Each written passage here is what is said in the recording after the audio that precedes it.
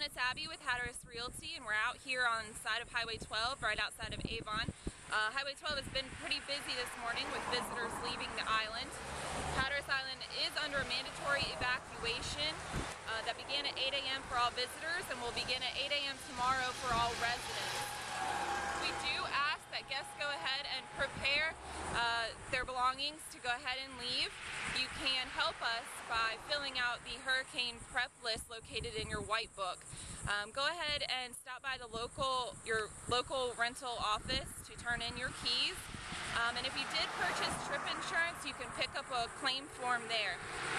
Please tune in to our YouTube channel and our Facebook or blog for continuous updates. For those of you getting ready to start your vacation next week, we will continue to give you updates there.